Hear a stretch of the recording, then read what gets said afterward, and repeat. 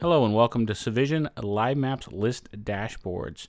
I have a few things I'd like to cover in this particular video. So my objectives are to first give you a quick description of a list, how to create a list. We've got to figure out how to add the objects to a list, whether that be through an explicit or membership rule. Of course, there's a couple different formatting options that you may have. And then the all-important, how do you view your newly created list dashboard? Basically, there's two ways, one through the Live Maps portal and the other through the SCOM console. So now, the quick description of the list. The list is simply a listing of different SCOM objects. These can be computer objects, they can be websites, databases, pretty much any of the CIs that you have in your SCOM environment we can show on a list. Now, these objects can be grouped by host or by class. By default, they're automatically grouped by class, but you can change that grouping. And then the nice thing that a list gives you is the way to filter by severity levels.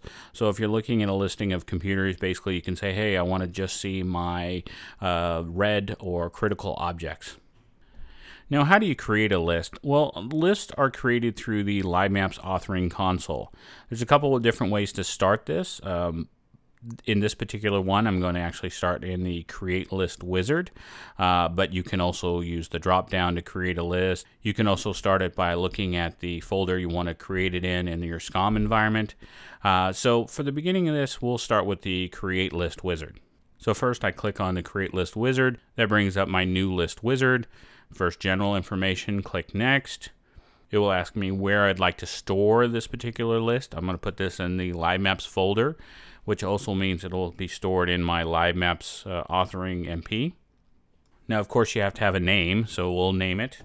I'll call it my training list dashboard. Now, a couple options about making it visible to everybody, or one of the newly created options here is to copy the membership rules from an existing group. So if you have a group created in SCOM, you can simply copy over the membership directly from that group. In this case, I'm not going to go through that option. So I'll click Next, and then finally Finished. Now, at this point, it's going to add the list dashboard into SCOM, so this takes it just a few moments, and when it's done, it will open up a newly created list. And now we have our newly created list. Of course, it's blank, so what do we need to do? We need to start adding objects into there. So there's two ways that this can be done. First is through adding through explicit membership. That is all done with my components section. So using the drop down, I'll get a listing of different components. Now, we've kind of organized this for you as far as an application and infrastructure. So if I click on one or the other, I'll see a different listing of different objects. Now, you may have already done this. So in this first case, I'm just going to add some demo perspective objects. So I'll grab a couple objects here. You can highlight one or multiple ones and simply drag and drop and add those objects onto your list. Pretty simple to do. If I had a custom class that I want to do, I can actually scroll down, click on Custom Class to look at all of the different classes and objects that you have in your SCOM environment. Now, adding explicit members are great and it makes it simple, but what we're doing is we're referencing that object by its GUID in the SCOM database, and so it does require some maintenance as you go along. So a better way to do this, if you want to create things and make it more dynamic, is to do it by a membership rule. So to start this off, I can click on Add. That will bring up the Add Rule dialog box. Now, it defaults to Windows Server, but I can start typing in the name of any class, or I can hit the three-dot button to find a class. So I'll leave it at Windows Server.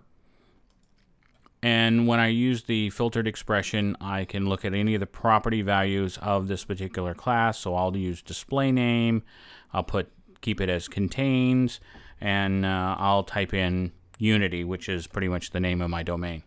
So once I've typed that in, I can click on Add Expression, see my particular rule. Once I click on Show Matches, it'll return the objects that I'm going to place into my dashboard, and I can click on OK. You can see I've added those objects, but let's say I want to add something else. So maybe I want the operating system object. So now I can click on Add again, start typing Windows Operating System as the class. If I click on my filtered expressions, then I can see the property values of those. But now let's say I want to only grab certain ones off a hosted computer. So I can come down to Windows Computer, display name, contains, maybe I just want to put the one from SCOM. Add the expression, show match. It's only going to return the one in this case, and I can click on OK. And now I have this object in here. So you can add several rules to add the different objects, and by adding the rules it becomes dynamic. Now, as new objects are discovered in your SCOM environment, if they match the rule, they automatically get added to the list. Now there's a couple different formatting options. So these are grouped by class. I can also group these by host.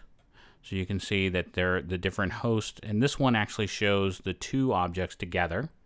Obviously, if I had other objects on that host, I would see more and more of them. Now you can also change the class default. So let's say the Windows operating system class, I would like to change its name. You have the different property values, so I could leave it at principal name, and it'll show me the name of the computer. So now I show that. Or maybe I want to go into the actual computer class, leave the display name, but I also would like to see IP address.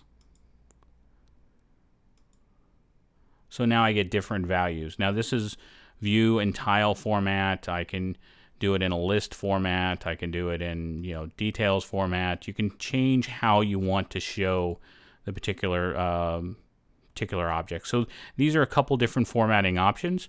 Now you can right click on objects and change the name and do a couple manual things also. There's a few other options that are available within this list. So, but once I'm done, you get the idea of how to do things now, hopefully. And now I'm going to save this particular list. Once it's saved, I'm pretty much done in the authoring console. So now we're on to the ways that you can view that list dashboard. So the primary way will be through the Live Maps portal.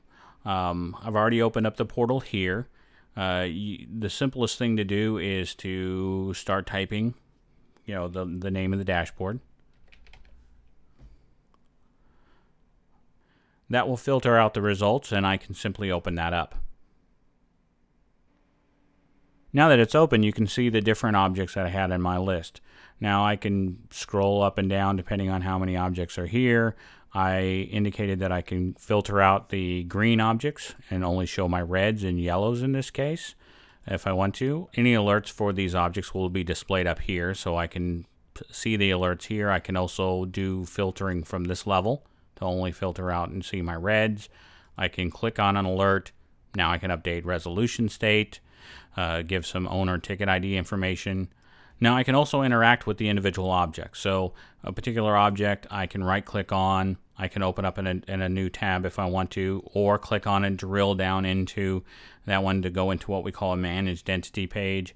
I can stop maintenance mode, run tasks on that particular object. These would be your agent tasks. I can also open up a health explorer. That would show me kind of the same things I would see as far as recalculate, reset health states, or change state data, things of that nature. The other way to view your Live Maps list is directly through the SCOM console. With the Operations Manager extensions, I can go to and find the folder that I saved it in, and then click on it and open that dashboard up directly. Now within here, I see the same thing I saw within the Live Maps portal. Again, I can filter out if I want to. I can also right-click on any object to open up a Health Explorer. You're dealing directly with the objects itself. Any of the alerts are actually going to be shown down here. So I can see those alerts, close them out. Thank you for watching this training video. Hopefully you got something out of it. If you would like to know more, please contact Civision Sales or Civision Support at the information provided. And thank you very much.